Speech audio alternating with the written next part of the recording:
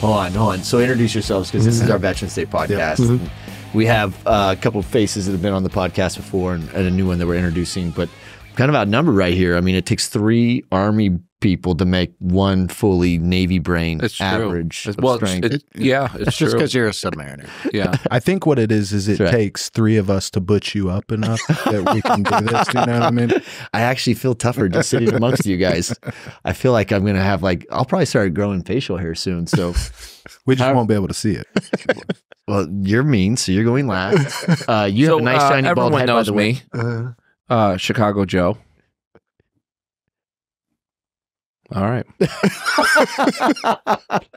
Like I said outside, there's only, talking to Joseph Pinzon is one of my favorite things to do. But when Joseph Pinzon has had a drink or two, it's my favorite time in the world to ever talk to Joe Pinzon, because he's Chicago Joe. All right, introduce yourself. I'm Vance McMurray, Army guy, West Point guy, 712 jump guy. That's it? Yeah, among other things. Okay. So my name is Jesse Sargent, aka El Jefe, aka Jeffy, former Army infantry. All right. So we got 3 Army, 1 Navy guy, and the objective of this one was there's going to be veterans that we touched a lot of veterans, right, from the industry, but there's active duty people we're trying to touch. And the podcast lets us get back into the bases a little bit more. So Fort Hood is that the largest Army base? Hood? Is the Hood the biggest? I think largest by landmass. Yeah, it's Bragg has like the most population. People. Yeah. Or whatever. What's the headquarters of Bragg? Is that 18th Airborne Corps. So that's all your airborne dudes? Yeah. Well, it's predominantly, right, 82nd's a big division, but then you've got like two special forces group, all the special warfare center schooling stuff. Is that the HQ for your guys' SF teams? And for stuff? Green Berets, it is. Yeah. Is it really? Yeah. Do you know anything about those Green Berets? No. It's like I may not have made out with one when I was in active duty, which is okay. I just assume that's what happens. We call Vance Rambo. No, it's his name is Jason Cooler. Bourne.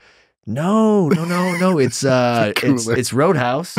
Oh, it's Patrick Swayze's mentor. Yes, that was him. Hey, I heard that the first time today. Well, Dalton was Patrick Swayze. Now who's Dalton's boss? Dalton Kincaid, right? Wasn't that his name? Or? Was it? No. Wait, Dalton. Now you're just showing up. I gotta watch this show. Was his name Kincaid? No, the Cooler, like the guy that was tougher. Exactly. Yeah. All right, listen, I loved his work in Star is Born as well with Lady Gaga. Yes. I think that you rocked that one. Yes, he was the brother. That was Bradley Cooper's brother. Yeah, you killed it in that one. It wasn't Dirty Dancing. You weren't in that one. Who would have been the Patrick Swayze? Would you have been the Patrick Swayze for our team if that's the Cooler? If you had hair. Yes, if I had hair. And would you put Baby in a corner? I do dance really well. Have you ever seen his ribbon dancing? I workshop. Bro, he's like, It's a 3-time state champion from Illinois. Go to josephpinzon.com and you'll see my work. It's true. He dabs in the silks. I still workshop a lot of moves. Yeah. You just choreograph now? Well, listen, I'm not trying to be it's all about me and showy. I really am keeping it the artistic form inside. So listen, let's start with the reason why I want to touch the bases is because I want these soldiers, sailors, and airmen to understand that outside of the homogenous industries that exist that we're all, most aware of, they're the most prevalent, automotive, manufacturing, retail, healthcare, technology, banking, finance, whatever. There's this really, really cool industry that is emerging. It's in its infancy still. And every other industry tends to depend on this industry for its growth, right? So I had the privilege of getting you when you didn't know what a data center was. I'm not saying that you technically do now, but you were even less proficient back then. Let me draw you a picture. Yeah. Preferably. And then with crayons. And then we've had you for a year now, right? Yes. Well, yeah, coming up on a year. And then it's been a great year, by the way. Yeah, so that's what I want to unpackage in advance. It's ironic how I ran into you, right? So I'm not sure if it's ironic enough. You could have been a plant for all I know, right? But what we still look at him like this. I'm looking at him like he's a dodgy dude still, right? Who knows what he did? But I remember it was actually Dakota. He gave us those workbenches for the compound. Yeah. But you got to have some weights to go with him. And he's like, hey, Fringe Sports is hosting a sale. Go in there. I bumped into you and you had a Task Force Dagger hat on. And most people don't know what that is. So we started talking. I had Caden with me, and he was just getting ready to ship off to the Citadel. You being a West Point guy, you were class of 92. I have a 92. brother Yeah. I have a brother that's class of 96. 92. What were you, 10? I was 4. 4. Yeah. So, yeah, we're around Really 4? all kinds of people. Were you really 4? In 92? Yeah. Well, look, I have to ask you twice because you went to public school in Ohio. Who knows if you know your math right? That's subtracting 4 years I from was something. born You're not really in good at 88. Dude, I had like 100 jumps by the time you were like 8. Old about as shit. that. Were you guys ever active duty at the same time? Oh, I don't. When did you retire? When did you get out? I got out in 01. Active duty in 01. Bro, You were I still was in high in school. fucking like 7th grade. Yeah, but you were there for the 3rd straight year. Yeah, that's true. It's different. That was So, first grade. so here's what's Too true funny. though. What? So he is a tough guy, right? But his basic training was nothing in comparison to a 1990s basic training. Right on. Just like it was no comparison to a 1970s basic training where they actually erroneous. physically can hit you. Erroneous. I agree with these guys. I don't know if I'm talking, but they're onto something. They're saying that they made weaker men when you were going Well, through. And look, I'm not going to argue with these guys. they got enough complaints in the comment boxes at the end of basic training to say, Comment how was boxes. your experience? asked? This guy hurt me with his hands. And they got enough of that where they said, you know, now it's ridiculous, right? They give out yellow cards. It's a whole thing. Do they really? Whoa, Let's whoa, be whoa. fucking clear. I You didn't got a have yellow any card? of that. They were pink? No. What color were The they? very first day. All right. So first off, when you get there, you go to like 30th AG. This is for infantry. I mean, I don't know what, you know, everyone who was a support role did. But when you're in the infantry, you go to a place called 30th AG and you get there and you're like, bro, this is the army. This is basic training. This is great. Like, I can make this work. You know what I mean? And then you go downhill, or what do they call it? And you go downrange or whatever they call it. I can't remember. And you go to your actual basic training. The first night is horrible. And so, like, you want to talk about stress cards and shit? I didn't have any of that. The first night we were there, I was so fat and had done so many push-ups that like a lake of sweat had formed under me, and I slipped and I fell to my chest. And bro, this Drill sergeant must have loved that. Why you quitting? Listen, this dude comes over and like, I don't know if you've ever like played a very competitive game of kickball. You know what I mean? But like you run, like if you want to kick home run, you know, like you're running up and you're just going to blast this motherfucker, right? This dude is mid, just like fucking, he's like, if you slip, his name was Drill Sergeant Raposo. Okay. He was like, Private, if you slip again, I'm going to kick you in the face. And I was like, oh, I fucked up. I was like, why did I do this? Hey, did you say that they wouldn't let you go into the chow hall? Yeah. So when I first Basic training diet Bad program. girl. when I first got to basic training, you know, I had a couple extra LBs. Oh, I did not see that coming. Yep. And they you had to do 10 pull-ups before you could go into the chow hall. And let's just say I struggled with 10 pull-ups. So for a while I got to eat MREs until I lost enough weight that I could do 10 pull-ups. And then I got to eat real food like a normal human. All right. Well, good, man. At least you passed that milestone. But you came into this industry because your uncle was in the game and he worked for us. He was Farmer Army as well. And he had lobbied me for months, actually, and I was trying it down. You know, I don't know if I was the president of Nova yet, but we were really trying to move away from hiring family members and just the optics of what that looks like. It was a 90-year-old GC, and you had a lot of second and third generation family members that lived there, and that was very common back in those days. But we're in a point now where we're trying. That was more frowned upon. So your brother or your uncle kept hammering me until one day he was smart enough to tell me that you were a veteran and you had been in combat. And as a courtesy, I think all of us veterans pick up, like when, almost like if you're in Southern California and you went to USC and you're trying to get a job in Southern California, if someone has the ring on that says they went to University of Southern California, they're going to pick up the phone and give you that courtesy and get you have the interview. And the veterans do this. I mean, there's little circles like that everywhere. For us, I missed a couple. I at least missed one interview with you, made the second one. and then brought you right in, and then we just put the fire hose. I mean, in fact, the best part about this, and I'm going to draw it a little bit because you can't, but who was the first customer that you worked on? Do you remember? Vantage. Who is your biggest customer today? Vantage. Okay. And who is the guy that you deal with there? Spencer Meyer. Who was the guy that you dealt with when you first started your industry? Spencer Meyer. And how, we're talking about 10 years ago, right? Yeah. So, Wow. so it's important, and I use this as an example because the same can be said with Anthony, right? When I hired Anthony, another combat infantry guy, but like you, he was an officer, put him on one account, and it was a hyperscale account. And to this day, it's our second largest client today, probably, and it was his first customer in the industry as well.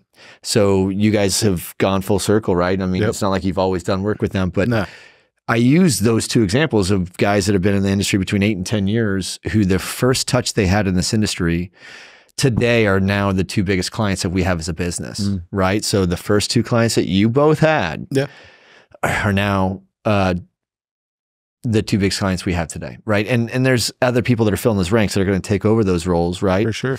And as we do that, I just wanted to make sure I express that to a guy like yourself who's just getting in the game. And this is not like the same. I mean, the soup's not done cooking, and it's a very niche industry where people tend to do more business with people they like, and they're going to invest heavily into understanding each other, which I think gives you an advantage, right? Because the way that you've been conditioned and trained, and what you're designed to do with your purpose. But I wanted to draw that out first because you've got to get into this space. And if you're talking to the Army guys listening at Fort Hood or Bragg or whatever it is, it'd be like, there is zero limits to what you can do. And I know. Oh God, yeah. And I honestly don't even think there are some industries where you went to school, it matters. It matters a lot, right? This industry doesn't really care about this stuff as much, right? It doesn't even, in most cases, give a shit if you even finish college. Yeah, in a lot of ways, it's even in the last few months, what's been interesting to me, because I've seen the market from a whole, from different industries, right? Yeah. And most of those businesses, you'll probably agree with this, is like functionally the skill sets required to be successful in most other industries have gotten super specific. And what I see in this space is it's similar, but it's still in its infancy. And right, so you can take somebody, you can teach them the ropes, and they can be successful. Yeah. Yes. 100%. Well, I think one of the things that gives everybody the advantage or an equal opportunity towards success is the fact that experience doesn't matter. Industry experience in this industry doesn't matter. Industry experience in a mature industry where it's code locked down and it's homogenous in the construct that it exists in, and they're maybe heavily regulated or governed, but there's not a lot of changes. So everything in that business is designed around optimization for excellence. If there's not a lot of disruptive changes taking place, then experience matters for everything, because it is about, Bruce Lee talks about it, where it's, he doesn't fear the man that has 10,000 kicks. He fears the man that has made the same kick 10,000 times. And Malcolm Gladwell talks about it in his book, Outliers, where it's 10,000 hours, but whether it's 10,000 kicks, 10,000 hours, 10,000 laughs, it takes 10,000 consistent repetitions to be good at anything, right? So to be great at something, you kind of have to be code locked. Startups are not notorious for being code locked in the early stages. We're being so disruptive that we're changing so dynamically. So when you get into this industry that's changing so dynamically and so quickly, experience is no longer it's fleeting. It's like Bill Gates talked about the life expectancy of a first mover's advantage is it lasts as long as a banana. And having experience in this industry from the industry's subject matter expertise perspective, less important than having experience being pressure tested and exploring your emotional range, which is why I've always said veterans do a tremendous job in this industry.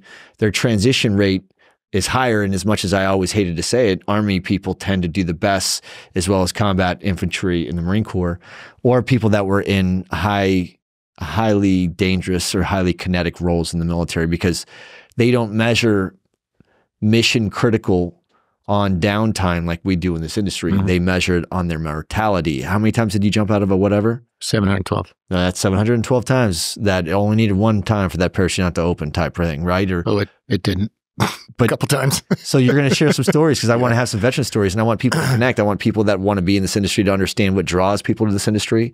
I want people that are in this industry to understand the advantages they have. Your guys' stories will help bring that or amplify that. People know, I mean, I came from a submarine community and I got into critical power. And if you get into critical power, it's inevitable until you fall into this vertical. I started with hospitals and radio stations and radio towers, manufacturing plants, and then all of a sudden, boom, data centers took off. And next thing you know, I haven't been in a hospital, you know, for work since. I haven't done anything but data centers since. So the thing is this industry doesn't, it rewards character, leadership capability, and the ability to work hard. Those three things are the only things you need to be successful. Do you agree? 100%. Yes. Yes. Yeah. So that end, understanding, you know, how you got in, we'll come back to yours later, but Vance, we ran into each other and how did I was with my son. Yeah. I think because I know what you did in the Army, and knowing that he wants to go into, he's at the Citadel. He thinks that he wants to go to, I don't know what the path is to get into becoming a Green Beret or a Delta guy, but I'm pretty sure that he's trying to follow that path, right? And you came over to the house the next day. I think I had Dakota at the house that day anyway. So you had the whole crew there. Yeah. So, but I mean, like, we just rolled you right into the fold. It was something that when we met, I was like, hey man, you should call me. And that's kind of what happens for us is we find outliers and we collect them where we find them. It could have been because he looks like Wade Garrett. That's his name. Who's the fuck's Wade Garrett? That was Wade Garrett. See, I baseball told player? you. I told you that was his name. Wade Garrett was freaking Dalton's mentor. Oh. That's it. He was sitting here the whole time. He wasn't Just waiting. He just heard words until he was drilling in on it. Yeah. You think we can edit out that stomach grab? Did you guys hear that? Did you That get was no impressive. rum in the tummy? Oh, we didn't put anything in the compound out for the team to eat today, did we? I mean, Did you guys put the tacos out or something? All right. So we ran into each other. What is it that brought you in? Because how did you knew this industry a little bit because you come from tech. Yeah, I was in Give your UT. background if you can. Yeah, I was So it was a brag as a platoon leader. Hold on. So where are you from? Texas. Okay, you were from Texas originally. Where? Corpus. The So I taint was of born Texas. there. Yeah. Right? I was there So- for a couple of years and then bounced between Dallas and Austin growing up. But then you went to West Point Yeah. and then Went to West Point, was commissioned in the infantry, went to brag, was in the 82nd, did all the normal infantry stuff. And then I had I don't know what you call him, a neighbor in the apartment complex that I had off Riley Road who this dude was like, I don't know, 6'5", and he had this really dope Corvette. And this was like 90, I got there 90, winter of 93. Show up in this dope Corvette at all times, like no name tapes, no patches on his uniform, sometimes show up in these flight suits and shit. And he and I became friends. And because I'd go out and run on the weekends and he'd come with me sometimes. And there was one day I'd just made first lieutenant. He rolled, I walked out my door at 6 o'clock in the morning. He rolls up in his car and parks at 6 a.m. I hadn't seen him in weeks. And I mean, he looked like he'd been on like a 2-week trunk. I mean, like he was just wrecked. He's like, hey, you going running? It's like, yeah. He goes, I'll be right back. Yeah. Shows up in some Ranger panties and running shoes. And I was just going for like 6-7 miles. So like maybe an hour or something easy. We run until lunch. Yeah. And was he hungover or did he come back from He a mission? came back from some mission, you know, and I just never asked those kind of questions. Sure. I mean, I was like 23. And I didn't know. I mean, the internet didn't really exist. There was no cell phones. I didn't know what the fuck was going on. There was only QVC shopping back then. It was amazing. Nothing. I did it. Yeah. And he's like, hey, my sergeant major's going to give you a call and see if you want to like work with us. I'm like, okay, cool. I didn't know what the fuck it was. And so I show up. Sergeant Major Jones calls me and was like, hey, be at this time, this place tomorrow. And I'm like, okay. I show up. It's just nondescript building like on Camp McCall, which is like this like sub post off of Bragg. And sitting around a table with a bunch of old dudes, no uniforms. All of them had long hair. None of them looked like they were in the Army. And asked a bunch of questions for like 4 hours. And the next thing I know, like the Sergeant Major Jones was like, hey, you guys have like this big month-long training exercise coming up in 3 weeks. I was like, yeah. He goes, well, you're not going to go. Like, you're going to come with us to go to selection. I'm like, okay, cool. And so like in this world, like they read in, I guess, enough people to enough level of detail that they're like, hey, McMurray's not going to be here. You're going to cover for him. And I went and walked my life away for like 47 days. And it was just stupid. Here's a point. Here's a grid coordinate. And nav training. Go. And, weird stuff would happen. Like I'd run across people that, was clearly somehow they were watching me. I'd run across people along the way that would be, hey, I got this math problem. Will you solve this for me? And I'm like, what? And it was just like things would get harder and more complex and stuff like that. And the legs would get longer and longer and longer. And I can navigate like a motherfucker because I was on the orienteering team at West Point, and that's like competitive land navigation. And I just walked and walked and walked, man. And I had the one thing that I had that I think got me through this was I had no idea what I was getting myself into. I just knew like I wasn't going to quit. And so like any good first lieutenant at the time, I took a 3x5 card, wrote on one side, says, if you want to quit, on the bottom right-hand corner says turn it over. And then I wrote take one more step. And then I wrote turn over on the bottom right-hand corner. And then I laminated it with sticky acetate, right? Mm-hmm. Stuck it in my breast pocket of my BDUs.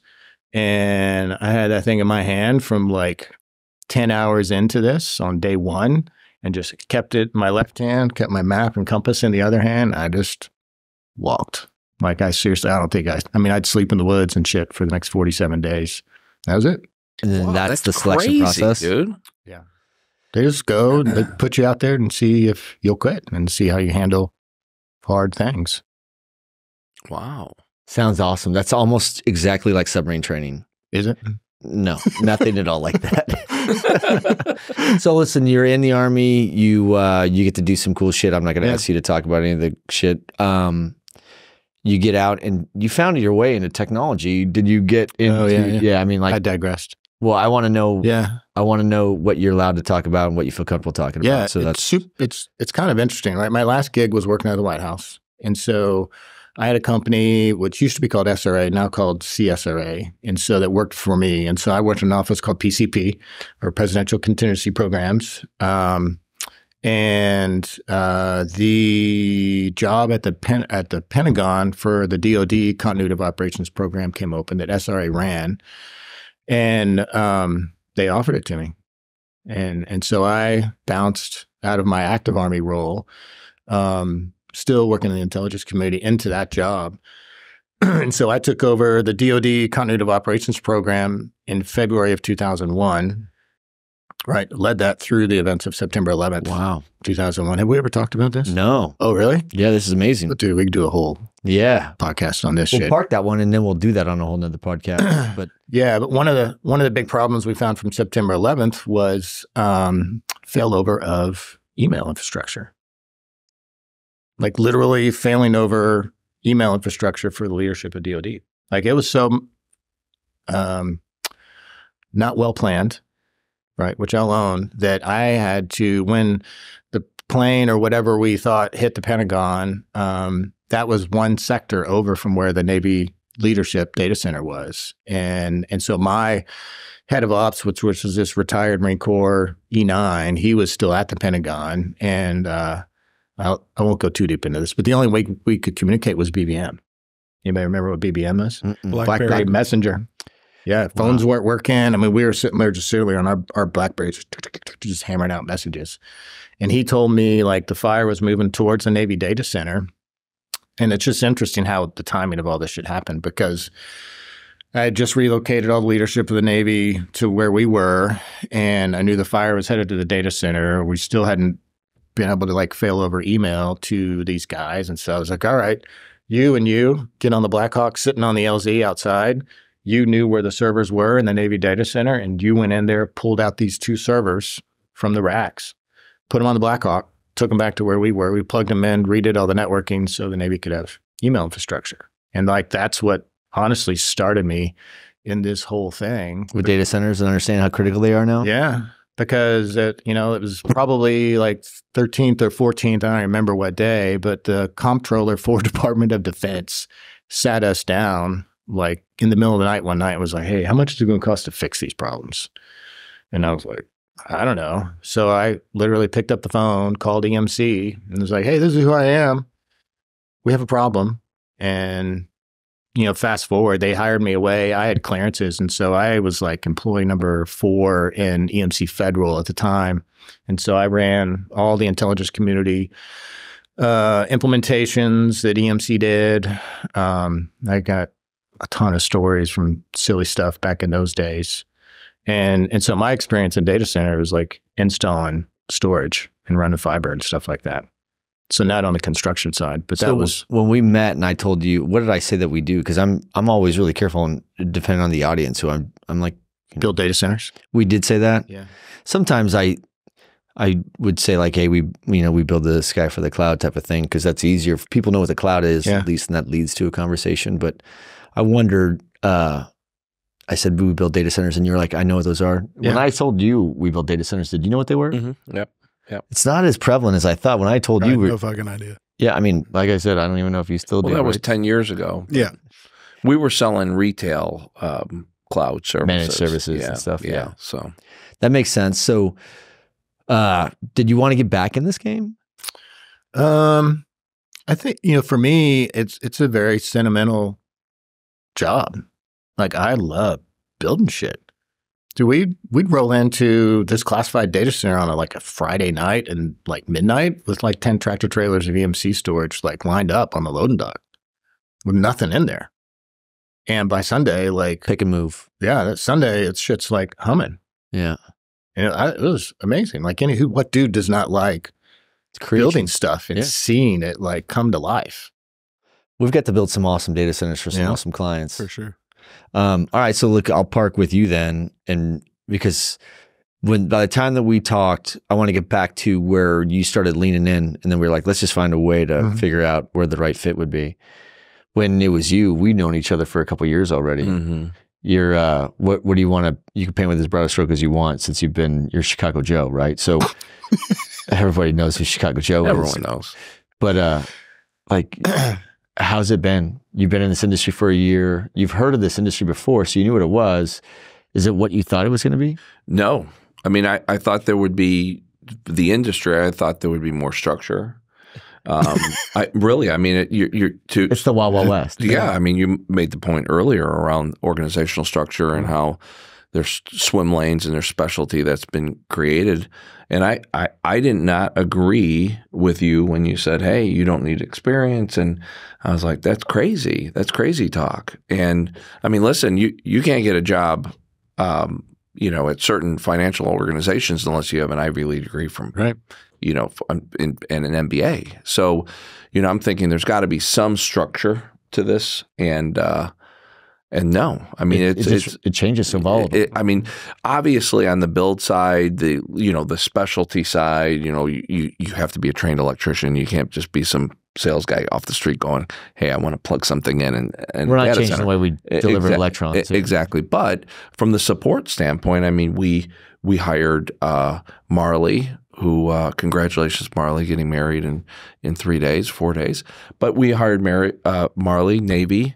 She was an aviation bosun's mate. So she's she's up there on the top of the carrier decks launching planes. Yeah. No way, I didn't know that. Yeah, so she has no I'm not going to say that's not a technical background. I mean, you have to learn a lot about hydraulics and a lot of other things, but she's the one like moving aircraft around and stuff on the deck. Yeah. So it's the critical skill that she, like I say, I don't need experience with something specific for a data center, because she came with a skill set that is involved with life and death every day in her job. So the critical attention to detail that she carries was perfectly aligned to what we're doing, because you wanted someone that was going to focus on the details a lot for what we needed from her.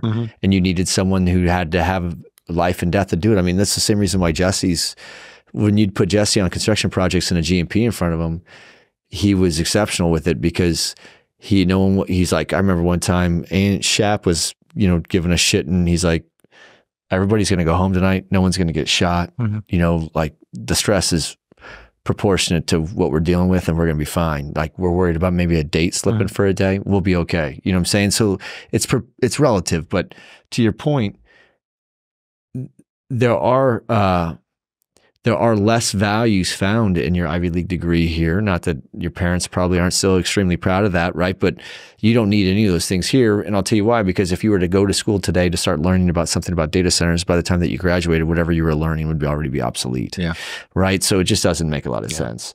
And this is from an MBA or a finance background. I mean, this is a very immature, niche, emerging asset class. And it's very difficult for a lot of the analysts to understand how to interpret the value or what the risk thresholds are when they invest into this space.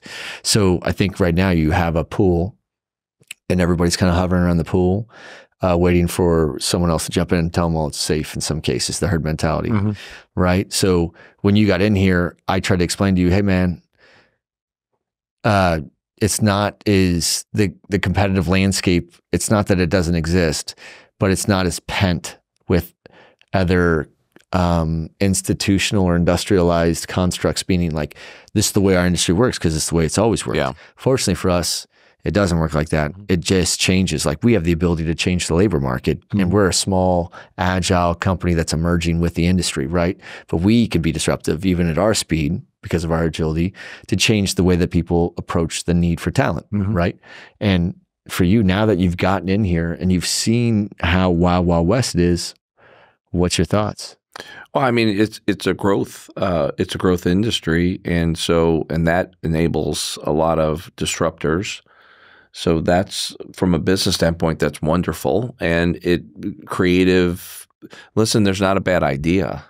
It's just you know, that we sort out those ideas and then you go to market with the good ones. But there's no bad ideas in this industry because it goes back to what you just said. There is no parable of the gorillas. There's no, this is the way that we do it because this is the way it needs to be done.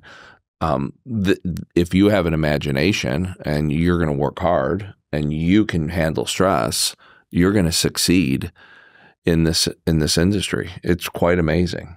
And you know, to your point, the pressure test, making your bed every day, the responsibility that the military brings or instills that into a veteran is just a huge value from a transition of what we call the battlefield to the data center space. I mean, it really is remarkable. And we've seen it. So we're not just talking about us. There hasn't been an individual I have met yet that has been a transition veteran in this industry that hasn't been a home run.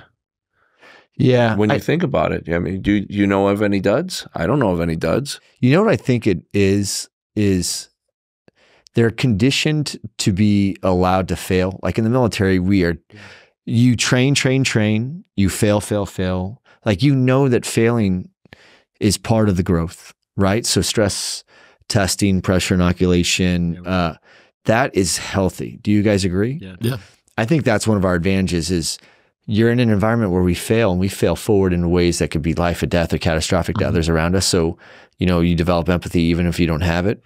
But no matter what you did, you were failing and you were okay with it. I think the reason why veterans do well as they transition out is, one, they're used to working way more when they're on active duty. I remember like 100 hours in port, if I was not deployed.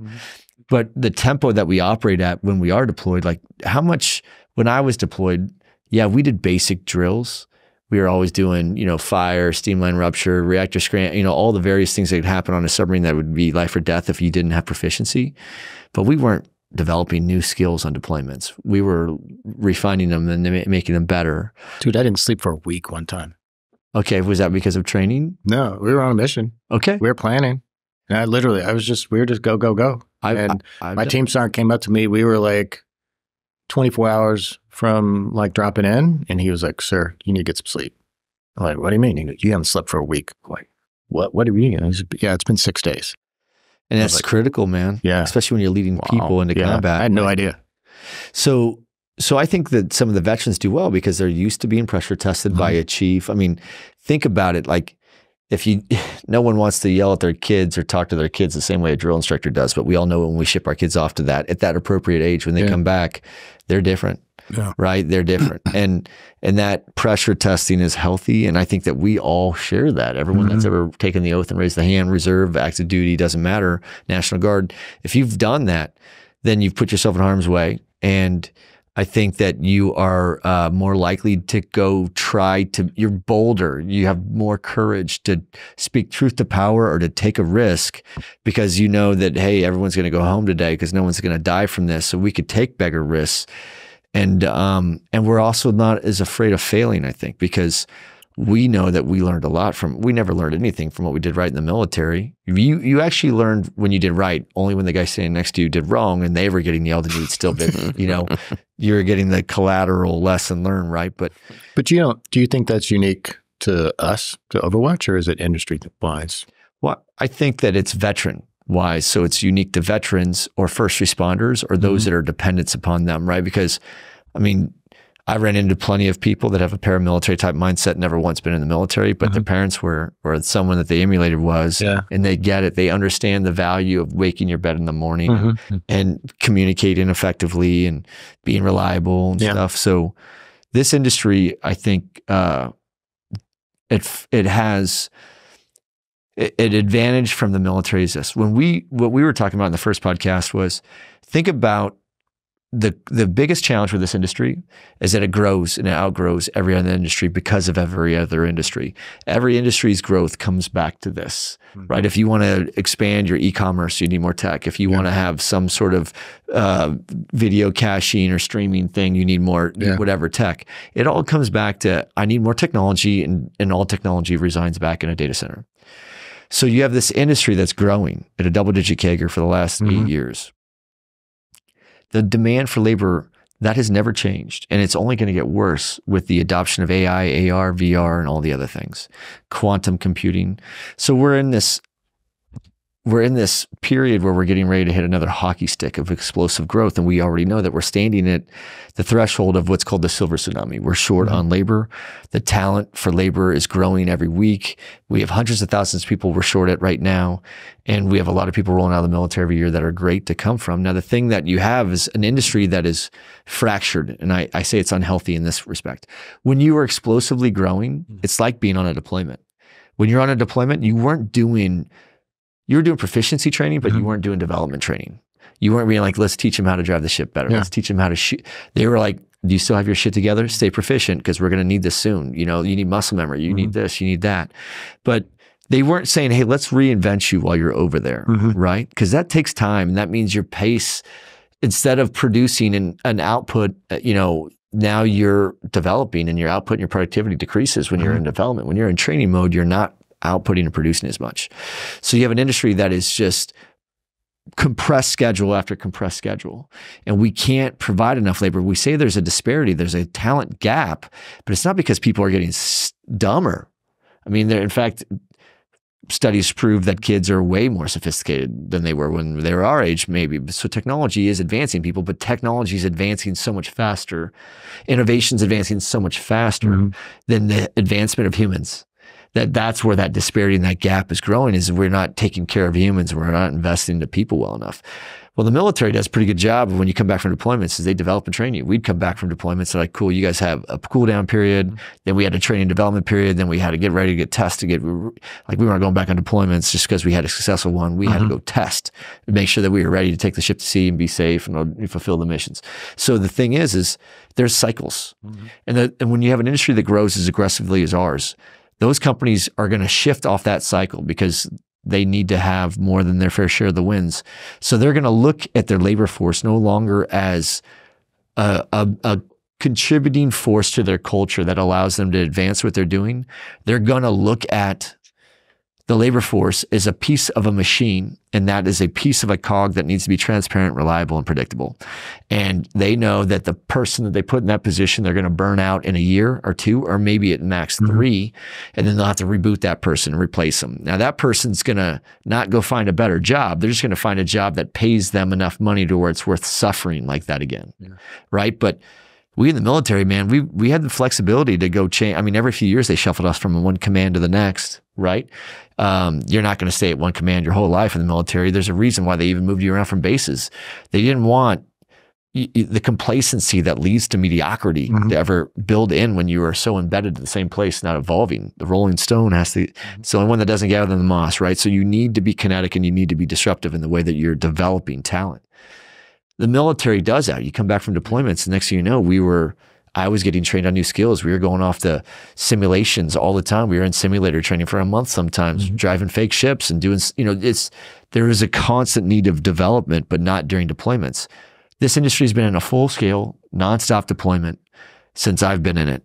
And these companies are no longer investing in their people, and people are dropping off, and then other people are collecting and inheriting broken people that also are only there for the money because they're not there to get better, but the circumstances of life for driving them forward. What we want to do is apply the models that we got from the military into this. And veterans are going to resonate with that already. Yeah. There's a lot of companies and operations that have veterans in their ranks. So they have veterans in their human resources or in their sales or finance or marketing or whatever. Construction. Everywhere. There's 9 different job domains that represent 265 jobs just within our vertical of industry. There's veterans that touch every one of those bases.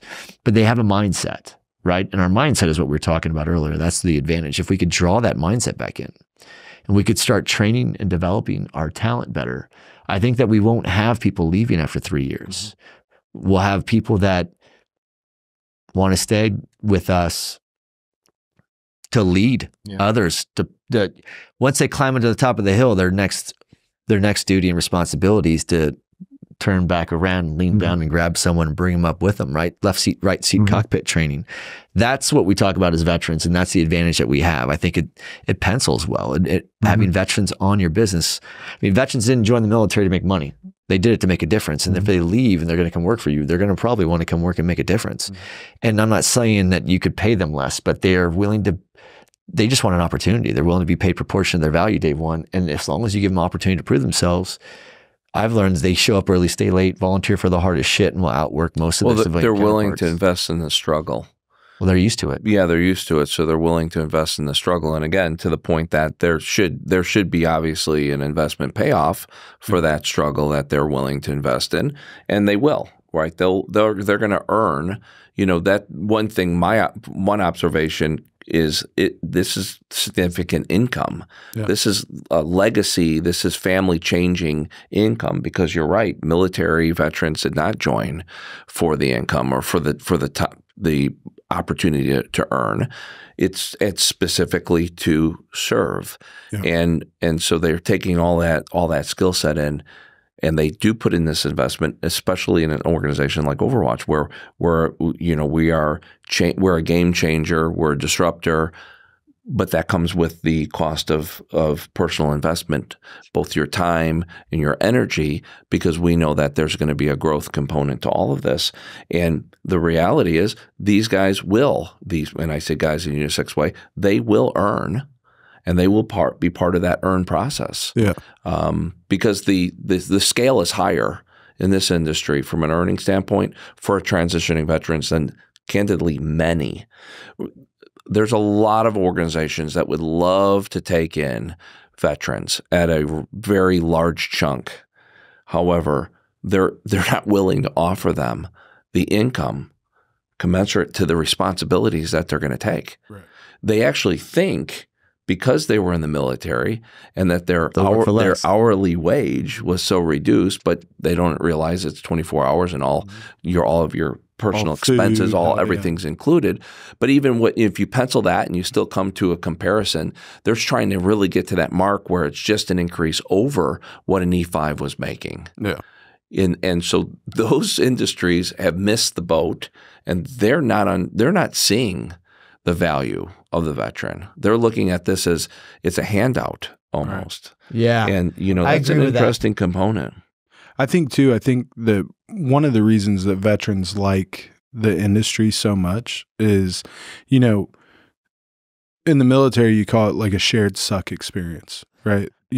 Misery loves company. I love how much it sucks here. All of us. Well, hang on, I'm going to get to what I mean.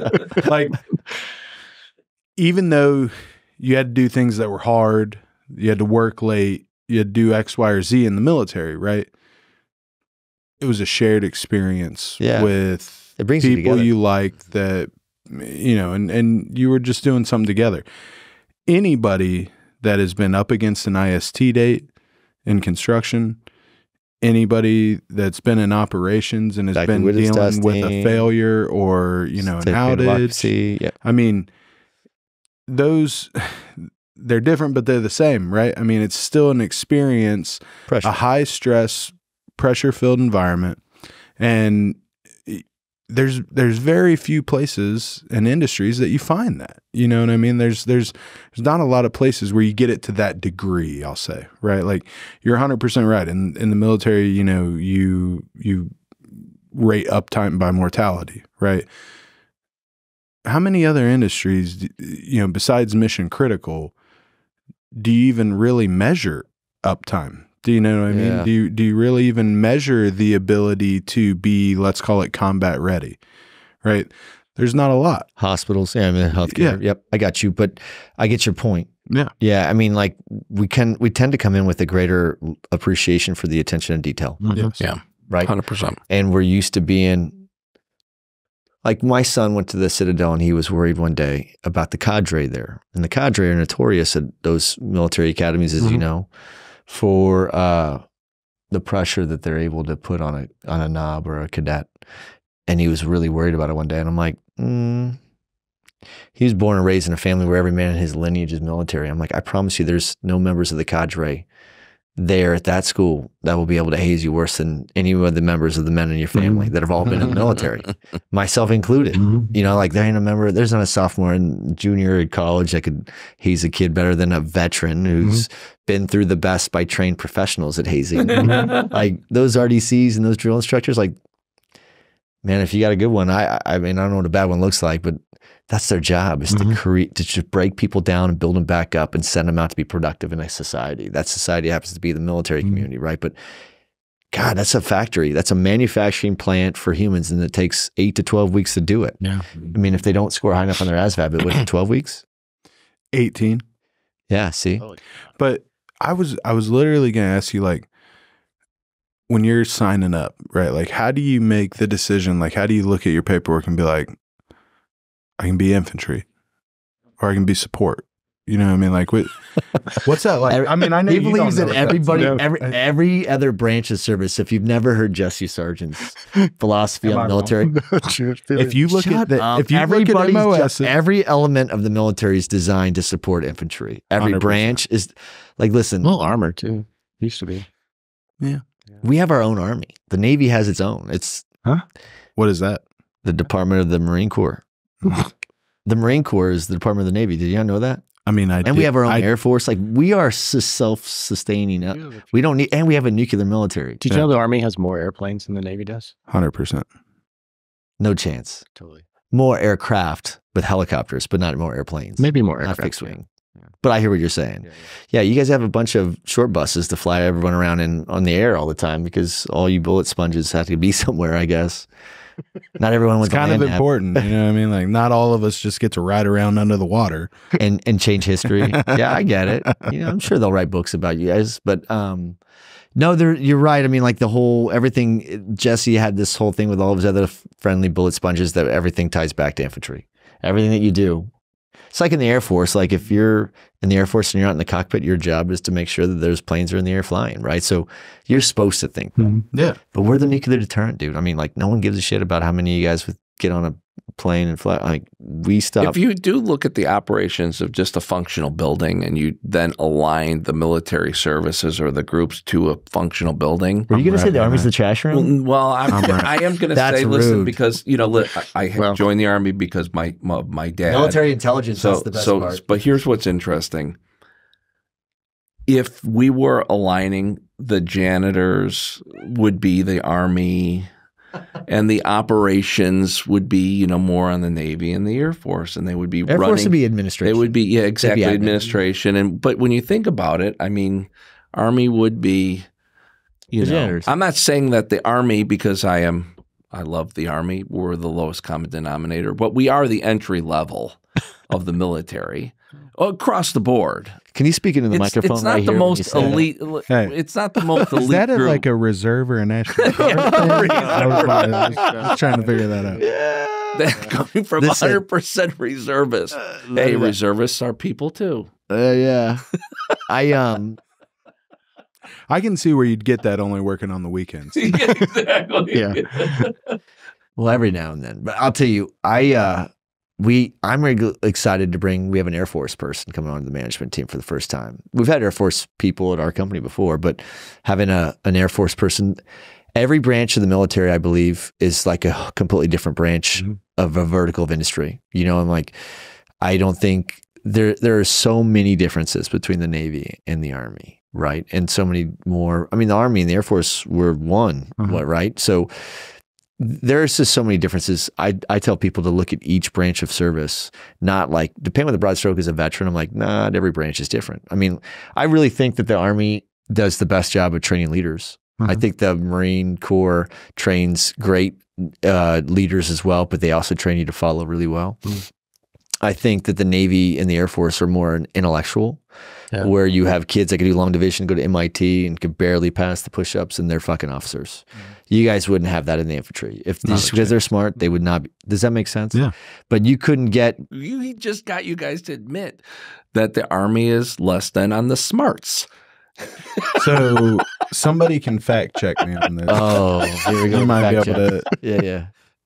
I'm pretty sure 60% of the time, it works every time. I'm pretty sure the infantry has the highest concentration of high ASVAB scores. You tell yourself that. Yeah, you guys all tell yourselves that. Yeah. Yeah, you should. Does that make you feel good? Well, I think what bet I can it ask is Chat like, Hey, look, there is a Santa too. If you haven't heard, I mean, he's around. He's jolly as fuck. So I saw him. George Costanza? I'll tell you, there are some really smart leaders I've met from the military, but I'll tell you, there's some big fat brains on the submarine community for sure. Oh, sure. Right. So yeah. and, It's all fun and good. But the Air Force too has, the Space Force and all that shit. So they had a lot of long division kids in there as well. Like Caden was like, there's a kid at the Citadel that he's going to school with who's a senior who's going to Space Force. And he goes, yeah, the guy's like, they don't have enough classes there to challenge these kids sometimes. Like, let's just tell him that he doesn't do enough push-ups or some shit. They have to push him somehow because intellectually there's people that just get it. They just have the doors open and everything comes in, right? I have a funny story about someone teaching me to be a hazer. Because there's an actual school for this? So there's actual, because you know how the military, saying, its "Someone taught me how to responsibility is breathe." to pass on the hazing to the next guy. I was professionally trained by a man who had all of my 3-step ahead chess moves, Prank Sinatra's are all because of this fucking guy. All right, let's hear this story. He taught me well. This is the time of the podcast where I think Corporal Greg Garbo, if he's listening right now, you're a dick, but he was my mom's second husband. And what was interesting about this dude was he was a Chicago guy. He shot himself when he was like 11 playing with his mom's gun. He's the kid that parents would say not do the things that Greg did. And your mom married him. And my mom ended up marrying him, but this was, this guy was right out of the Marines. He was 22 years old and my mom was like in her late 30s. So this was the beginning of my mom marrying boy toys. But hold on a second, if you don't know this, how old is your stepdad? my stepdad's 48 now and my mom he's younger is 75. So That's younger than her. Did you know that? You didn't. Yes. That's pretty Even Jesse's Ohio math was like, whoa. Yeah. Right? She is the headquarters for She's gangsta. Cougar. She is she's the chapter member of the Cougar Club. You got a picture? Infantry. So this dude, So this is current. I then. meet this. Well, no, this was when I was a kid stepdad's growing up. It's in like World Oh, War my II. new He'll go to stepdad, dinner with yeah. his stepdad who's here and be like, hey, Dad, you got dinner? So this dude comes into my life, and it was right when it was like 8th grade. Yeah. No, I think yes, it was 8th grade. So through that process, going through high school, and then I had the situation where I had to join the military. I didn't know I had to go to basic training. I thought, hey, I'm going to join ROTC and this is going to solve all of my problems. Well, the recruiter, I'm not saying he lied, he didn't give me the full truth. He was like, listen, you're going to do a split up program. You're going to become an enlisted and you'll be enlisted through your school, but you'll be a cadet through that process too. And that's how you're going to get your school paid for during that. And you get a little stipend check and you report to a reserve duty station. So point being was I had to then quickly get ready last minute for basic training. So I didn't have a lot of preparation. This dude came to me, oh, let me help you with all this. This is going to be wonderful. And really, I released my guard. I had no guard for this guy now. And I was like, dude, just fucking so kind of you, right? He was a Marine. I looked up to him a little bit. I was like, that's really awesome. But leading up to that, he did a lot of effed up stuff to me and my brother and my sister, just screwing with us, pranks beyond belief. That I was like, I'm glad you clarified that. Yeah.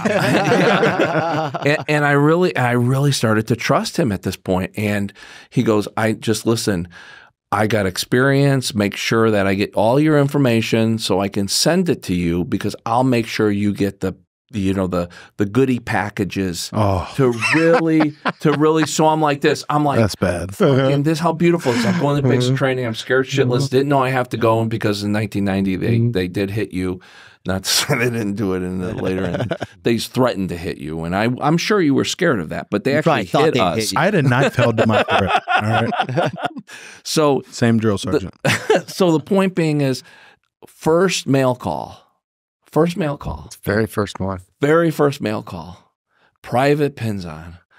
Private pins on. Here's your fucking envelope, and the envelope is just tattered with perfume. Dicks all over the letter saying, I can't believe you left me. You're running from me. And Greg took a Polaroid picture of his butthole.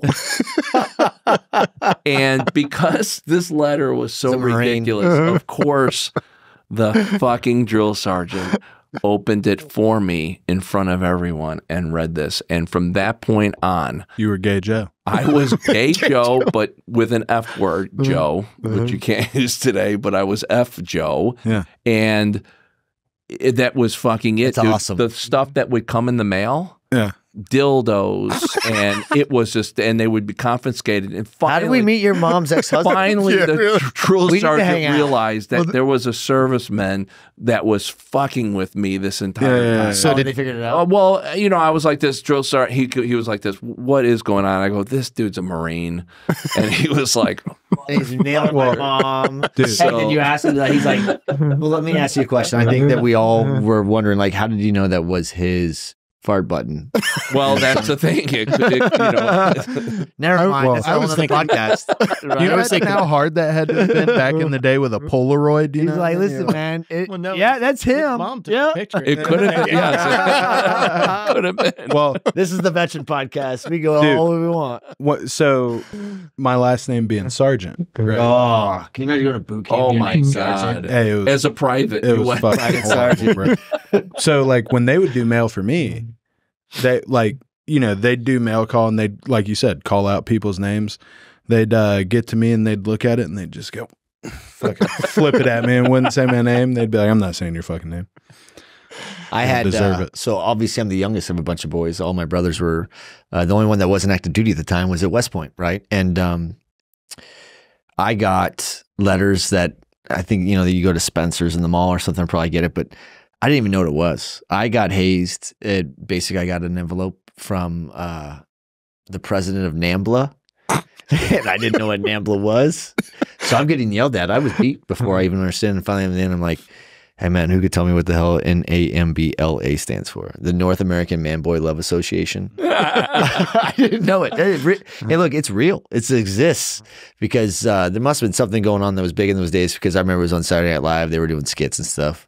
But yeah, it's crazy. But if you get on their, That sounds like a Navy if you get thing. on their mailing list, you can't unsubscribe. They just continue to push it. I'm going to put It's you on the mailing unbelievable. list. How have I not known this? Every weekend, I'm like this. Unsubscribe. They just fill up my inbox. Unsubscribe, and it won't unsubscribe. It's You unbelievable. have no idea. The greatest joy of my life has been sending things to Jesse. Like people will try to pin things down. Like Jesse actually wants to talk to you about that. In fact, he was just asking me about that this morning. Here's his phone number. This is his home number. Hey, I shit you not. There was one guy called me every other day for a year and a half. And he would call me every other day when he wasn't calling him. And I'd be like, that's the weirdest thing because I just talked to him and he was asking me about you today. He'd be like, he's really busy. You just got to stay on him. Like, he wants to talk. Like, just keep calling. I think that guy actually called us like a month ago. And this dude he would call me every fucking day. I love guys that don't quit like that, though. You should have given him some work. You're an asshole. What kind of work was it? I'm not gonna say so that way it can't be narrowed down. But 100%, what makes the military guys this way? What happened? At what point did we all accept? Not only are we going to serve the country, but we're going to pass on from this point forward the most unbelievably bizarre. So here's the deal. Listen, I don't know who originates, but you have sent some brilliant, his pictures where you think, and it's like there's something going on right now, some events going on right now, and we're all at fucking pins and needles. We don't know what's going to go on, and you have to hit the fucking news article to get the details of it, and then what's there is not what you expect, right? Yeah. Okay. First of all, someone is sitting around making those, authoring these things. Yeah. Like this. What the fuck?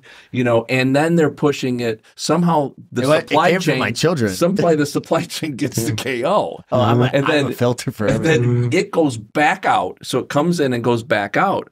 Well, the one time he had one, and it was about ice in Texas and we're all going to die. So I immediately go, shit, I need to send this one to my mom. Oh no. And everyone without opening it. Without opening wait, it gets better. Without opening it. And so this dude decides to send it to the pastor and everyone in the congregation. The church. Oh my God. In the church. And I've opened those. That is not something you want sent to the church.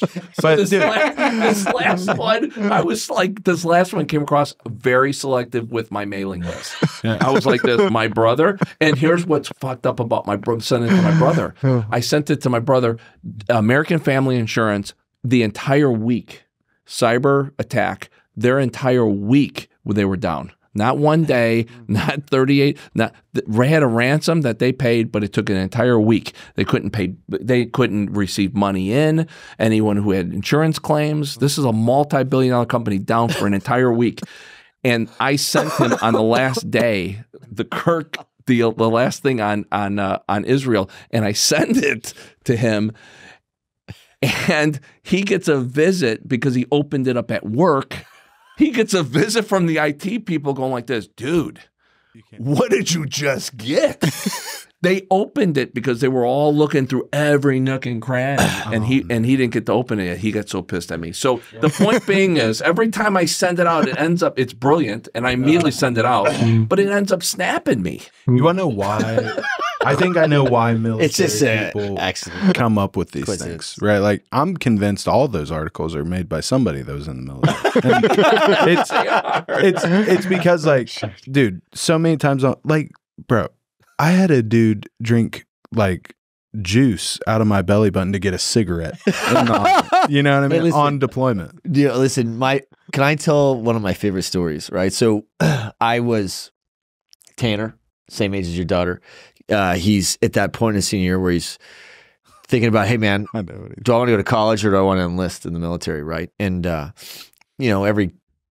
we had this great conversation, and I had to stay back to have some tests done.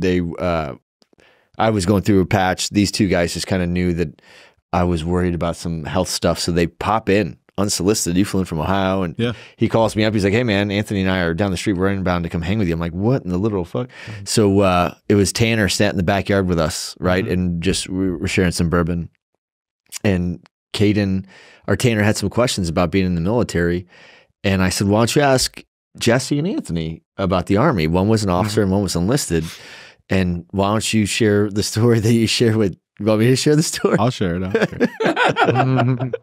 I said, hey, listen, if you want to know the difference between officer and enlisted, okay. Enlisted, you try and jerk off in the porta potty as fast as you can so you don't pass out from the heat. and officers just do it in their air conditioned chute. So, like, that's the way it works. You know what I mean? Like He's like, you got to walk in though. but before you got to take a Gatorade bottle in with you so you can push the turds down into the toilet so you got a place to sit. You know what I mean? Yeah. He said when he came back from the Middle East, he goes, yeah, the biggest concern the soldiers have is that they'd be afraid that they wouldn't be able to be aroused unless some girl farted in their face or something like that, because you've been standing out there in the heat with the porta potties and your brakes, you know what I'm saying? But you'll never hear a civilian talk about that story. You know what I'm saying? Like the first 3 years I worked at HP, man, you have no idea how hard it was. I'm like, yeah, but they don't have the opportunity to do stupid shit. Drive submarines, do what you guys are doing on planes. I'll never forget. So like when I was deployed was do you guys remember the Red Bull commercials where it'd be like, welcome to my world, the world of Red Bull. You know what I mean? Well, we're all in Afghanistan. We're like, bro, we can fucking knock this commercial out. You know what I mean? Like, they're going to want this. So, for anybody that knows what a Mark 19 is, it's a belt-fed grenade launcher, right? And normally they're mounted on a vehicle or on a tripod. These were on a vehicle. Well, if you know how to use them, you have to charge it, and it has a ghost round, and you hit the butterfly, and it racks back, and then you charge it again, and then it's live, right? Well, we're like, let's do a commercial with the Mark 19. You know, like, this will be awesome. What could go wrong? Yeah. What could go wrong? And so we're like at this strong point, and I'm up on this Mark 19. My buddy's recording. I'm like, welcome to my world, the world of Red Bull. And I charge it, and I go ghost round, and I hit the butterfly, and it goes do do do do do do do. And I was like, I like looked down at him, and we just like climbed down, and all of a sudden in the distance, you just. You have no idea what you hit. Not a fucking clue. Hey, my There could have been a guy delivering on a bike newspapers. Yeah. And you hit the I don't kid. think they deliver newspapers. I don't think that's how they get their news. What was the story where hold on, that's not the best one. The best one was when you were playing Xbox once, right? Yeah, yep. So me and at the time where we were at in Afghanistan, at the time it was the most kinetic place in the world, right? So we got in firefights every day. But you just get used to it. You know what I mean? Like I'm not like, listen, not sounding oorah or anything like that at all. Like you just get used to it. You're trained for it. You eventually get used to it. And so it was our downtime, which you had very little of, and we happened to have a generator at the time, and we hooked up a TV and an Xbox to it. So me and my buddy are playing Xbox, and we're sitting there, and like we hear the gunfire start happening outside the cop, and we kind of look at each other and we're like, fuck it, and we just keep playing. You know what I mean? And it just keeps going, and then all of a sudden, round comes through the tent, slams into the fucking Xbox. No way. Hand to God. Stand up, fucking slam my controller on the ground, go out and get my shit and go to the wall and start shooting. You know what I mean? But oh, dude, there was one time where we and our first sergeant got so pissed because when I tell you we shot 1,000 203 rounds, like no joke. There's like 10 dudes on the wall in our underwear with just belts around us with the 203s just like trying to fucking lob them at this like dude. Rubbing. Yeah, it was awesome. It was awesome. You have any crazy stories? We'll go around the horn and everyone has to share at least one story. I mean, craziest story I had it was my first real mission. So we were jumping out of an airplane, Indochina. Jumping out at 34,000 feet. Oh, so that's Halo? Well, this was Hey-Ho. We were like, so it was, what we were trying to do is. Don't talk to me like that. So high altitude, high opening. So we were going to fly for a long way. And so I jumped out and I was like halfway through the stick. There was like 10 of us. And so we opened up super fast, right? And so we were going to open up at like 30 so we could fly for about. Dude, that'd be awesome, actually. Is that cool? I mean, you're on oxygen. Dope. Super dope. Yeah, but it's completely black. So, you're literally out of the ocean and there's nothing. And we do it when there's no moon, What's right? it like falling through a cloud? Small clouds you fall through. Okay. Big clouds like the thunderheads and stuff like that, you don't fall through those because they have like wind currents going on in there. For real? Oh, yeah. Like the big column on a thunderhead, You don't know what that creates at? That's the air condenses when it hits the top of the atmosphere at like 90,000 feet and then just falls to the ground. And so that's what makes rain. And so that air is falling at like 100 plus miles an hour. You get into that and you're like, Yeah, you're toast. you're ruined, especially if you have a parachute up. We're covering a lot of. Now we're in the science section of. It's like how it's made. It's like a Yeah. I just want to know if you could feel it. You know what I mean? When you go through You feel the cloud. moisture on your skin. Yeah. Are you in a dry suit Till you when hit you're the running like that? spaceship. When you're jumping at that altitude, how cold is it up there? I You're jumping out at negative temperatures, probably. No, I mean, it was cold, but I don't know. Okay, but you Yeah, don't just, have to be, yeah. I mean, we had oxygen on. I mean, it was, I got you. Yeah. That's cool. All right, so I interrupted yeah. you because No, that it's all sounds good. But yeah, so I jump out, main doesn't open. And so I feel the pull of it. You can't see shit because it's dark, right? It's dragging. Yeah, it's just dragging. And so I'm watching the altimeter, I'm like at 27,000 feet now. And so you have a choice, right? Either like pull the reserve, well, jettison the main and then pull the reserve. The reserve can't fly. The reserve is just going to like get you down safely. And so, what we trained was main doesn't open. You're just going to fucking fall to the ground, fall to the ocean. And so we had long swim fins on so we could swim really fast for this contingency. And so I was like, all right, pop the main and just fell to the ocean. Because I knew where we were going. I knew where they would hit the boat. And so I knew I could swim my ass off to try to meet them. And so I just popped the main. And just rode the reserve down? No, I rode nothing. All the way down to about 2,000 feet, pulled the reserve just to slow my fall into the water. And then normally what you do, especially for reserve, is you just pull the reserve right before you hit the water so you can like come out from underneath it. Fell in the water, dropped my ruck because I knew we had ammo and everything in the boat and stuff. Put my fins on, followed my little swim GPS and just swam my fucking life. You away. just let your ruck sink in the ocean? Yeah, I did. Bro, see, that's the difference between special forces and the army. You don't come back with your ruck in the regular army, you better just not come back. Yeah. Yeah, I mean, I knew I had nods, and I kept my nods with me, and kept my weapon with me, and just swam like a motherfucker. Yeah. And so for 6 hours. Did you have to pay? You swam for 6 hours to go meet the troops? Did you have to What's the pay terminal CIF velocity? for that gear? What's that? Did you have to pay CIF for that gear? I didn't. Okay, I was just curious. What's Nor the did terminal that velocity make me when you pay drop for at it. that high altitude? Like 120. Okay. Yeah. So that's still a long drop, though. It was a long way. So that's got to be a pretty crazy story. So, Yeah, and then it was That's nuts. ridiculous. What And are you then- talking It was totally about? nuts. Did you get hazed? Did you Huh? get hazed for your shooting? I would have for doing sure right? tried to float No, closer to the boat. 'cause, I mean, we don't Yeah. pack them. So it's some quartermaster dude that packed it for us. And, I checked it out and everything looked fine. We were doing, got happens. JMPI. It just shit happens. Do you go back and be like, hey, bro, fuck you. I had to swim 6 miles.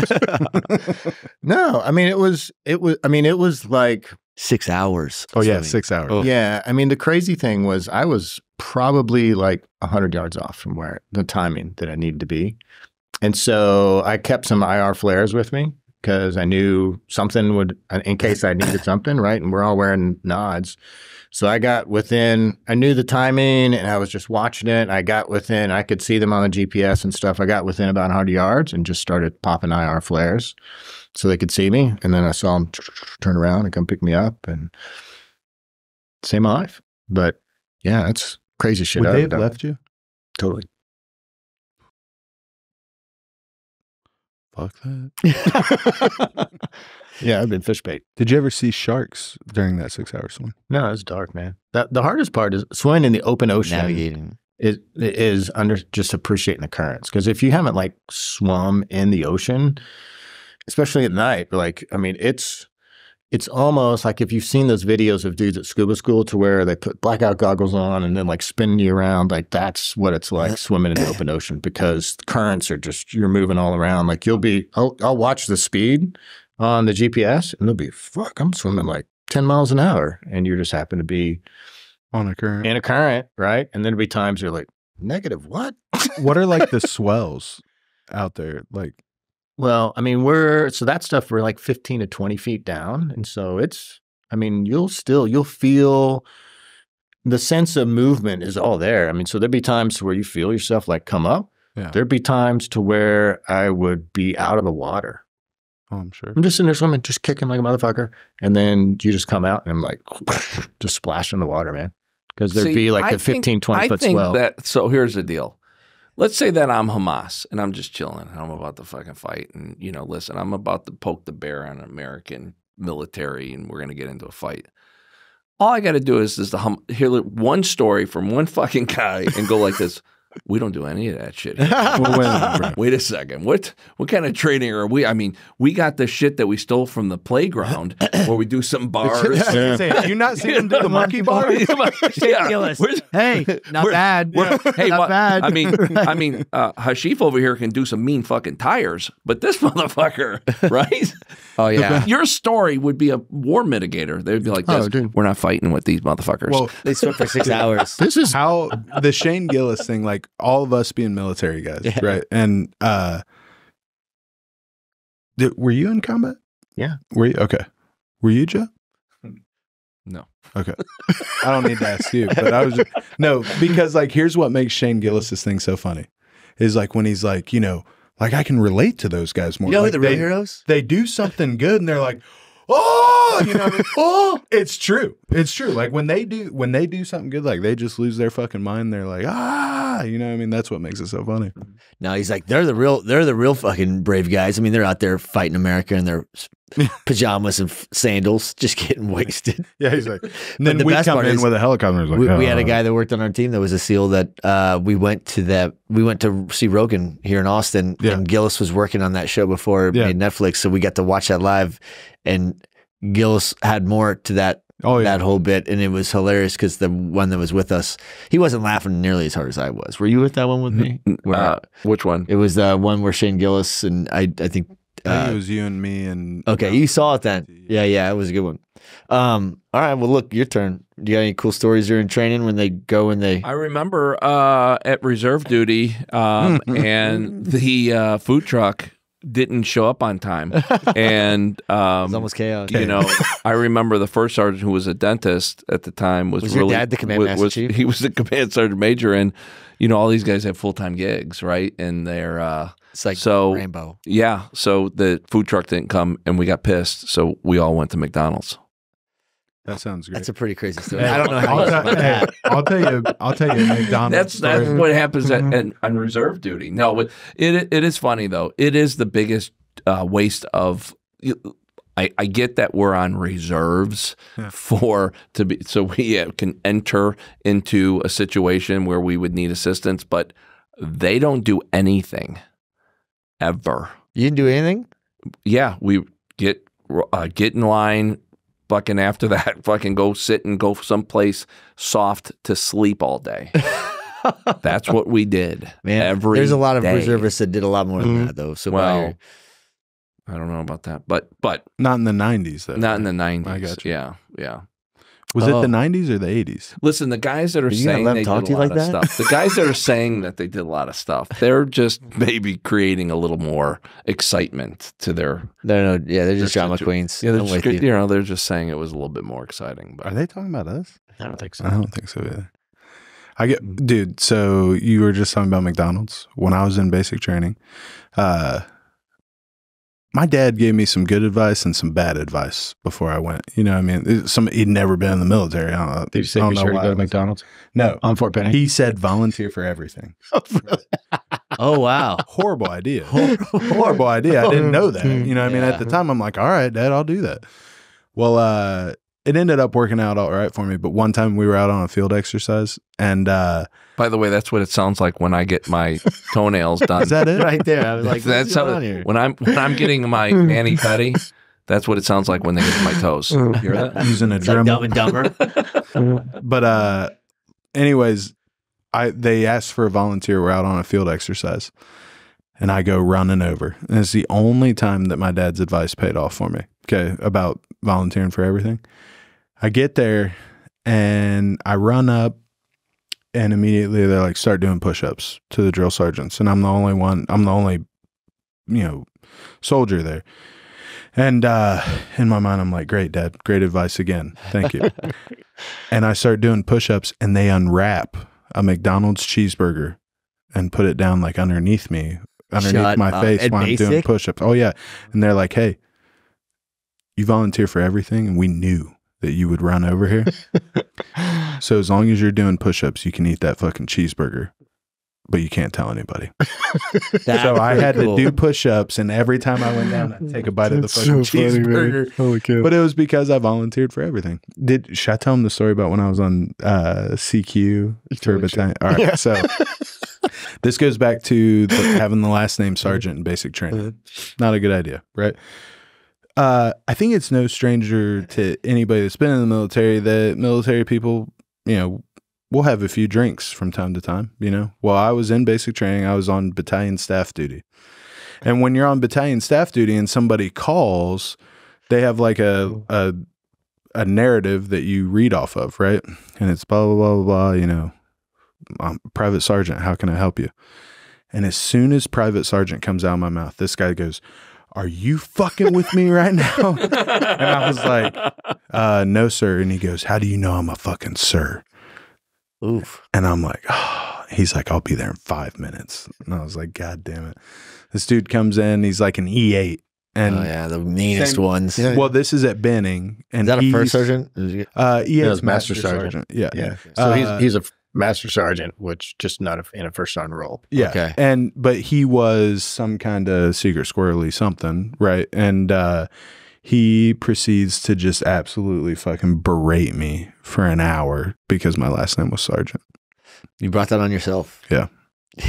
It's funny now, though. It is funny now. Yeah. I think it's funny now. Yeah. Well, when I was at my line unit, did it ever pay off for you or benefit you? 100%.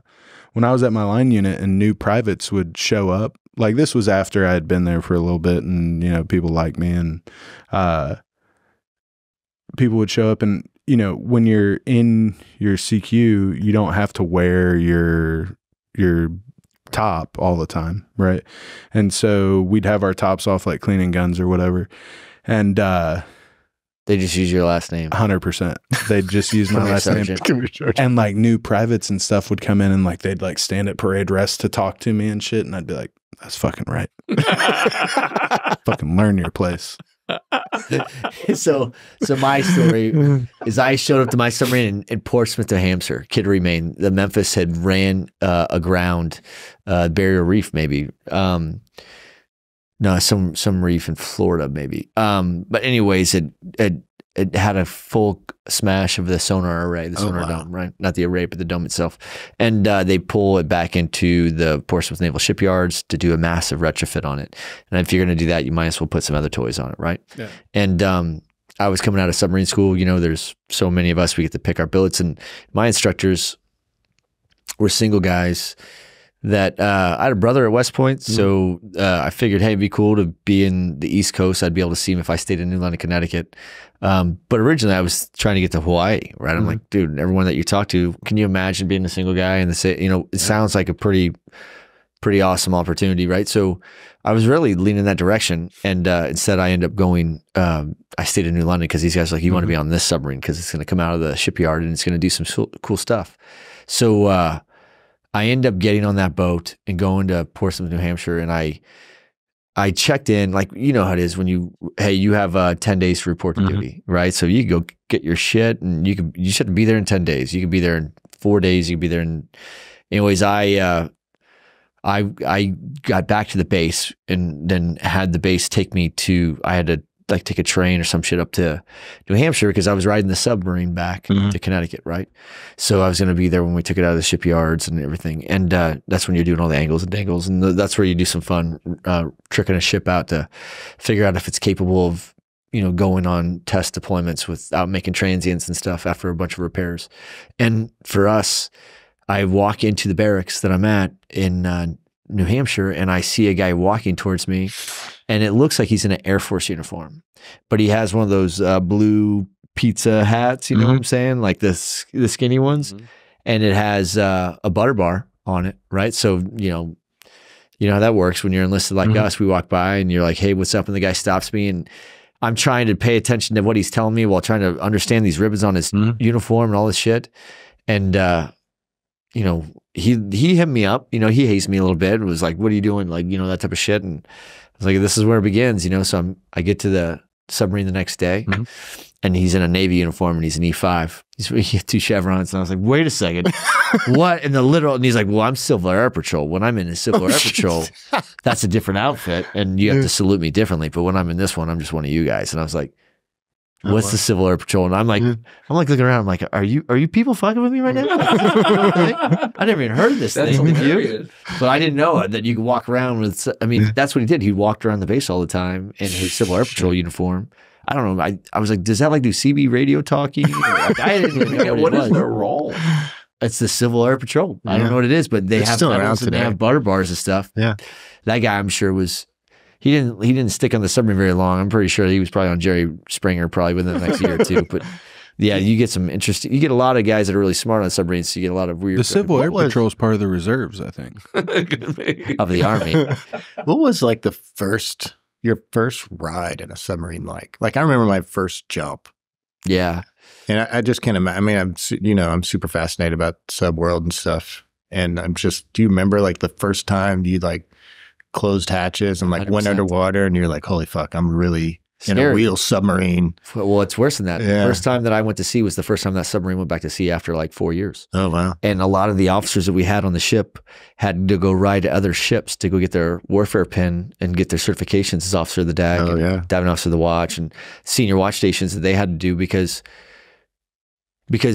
some guys got to the submarine, they spent 2 years in ship in shore duty in the shipyard, managing the repair of the ship.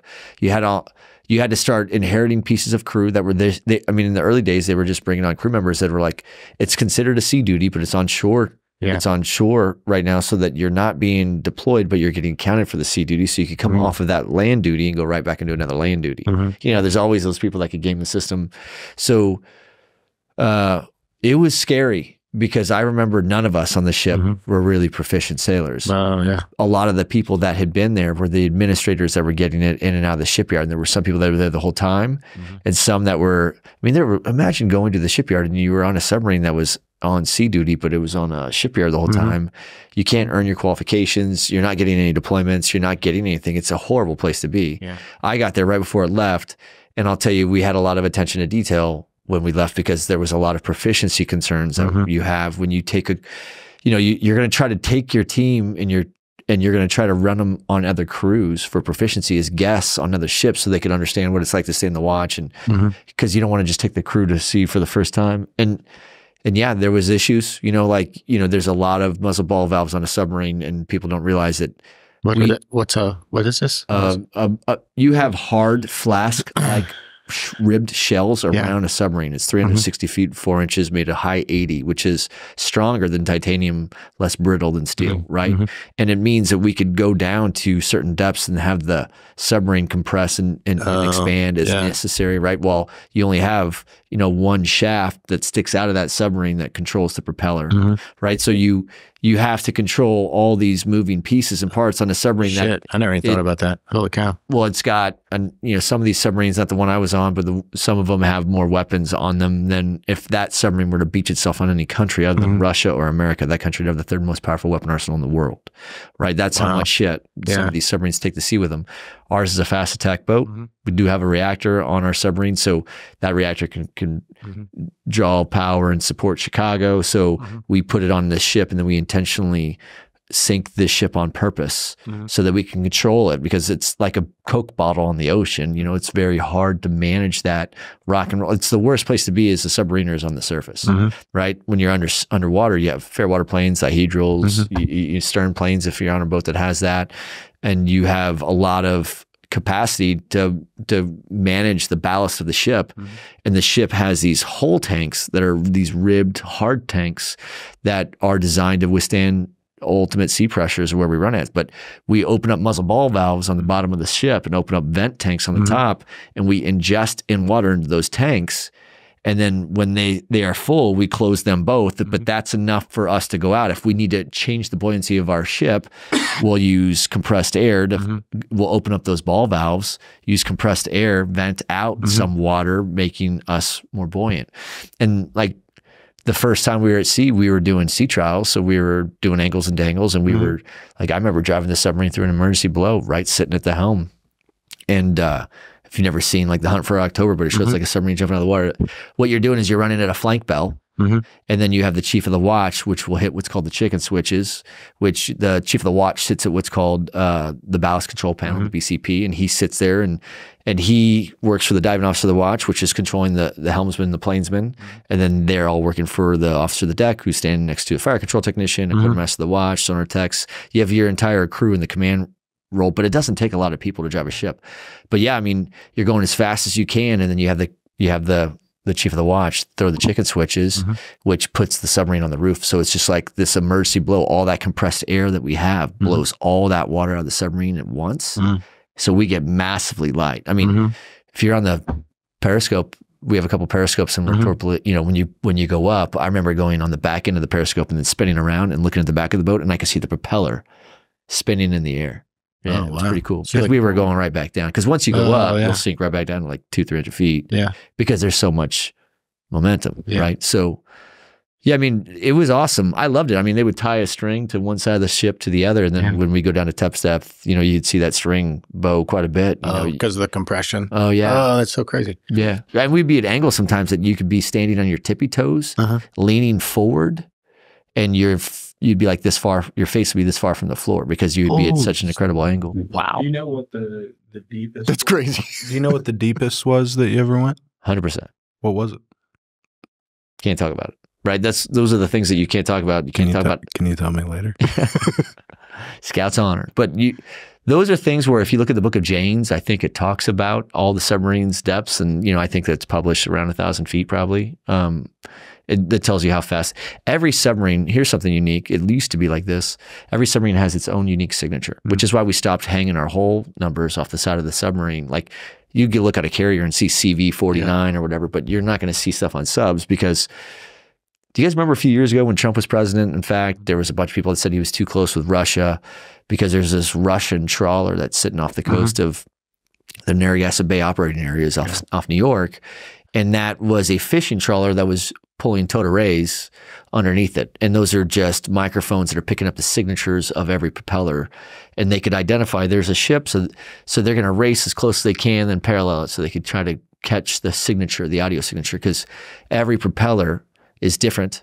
They each have a vortex dissipator, which is meant to, when you jump, you have a 55,000 braking horsepower engine. When you're opening the throttles on a submarine, which means you could torque the submarine so hard that you'll actually turn the submarine itself could rotate. You have that much braking horsepower on a. If you open up the throttles too fast, you'll rotate the ship. The propeller will bite too much into the water and it'll rotate the wrong way. You understand? So that's how much power is on that thing, and each one of them has this other component to it that makes it to where when you do jump on the stick like that, you typically cavitate. And this would be something that would reduce the cavitation, right? And so every submarine, because of this, has its own unique signature. And every submarine has its own purpose, right? I mean, there's fast attack and there's ballistic missile or blah, blah, blah, blah. But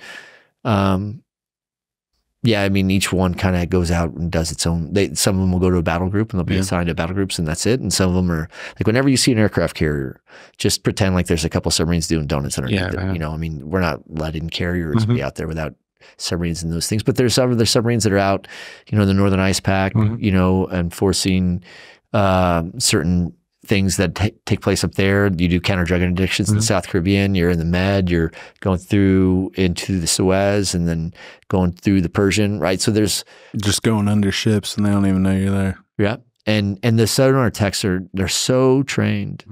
Like I remember one time standing in the control room and one of the sonar techs was a friend and we were trying to go into I think we were going into the Straits of Gibraltar submerged, but we were trying to go underneath a big merchant ship so it could mask our noise.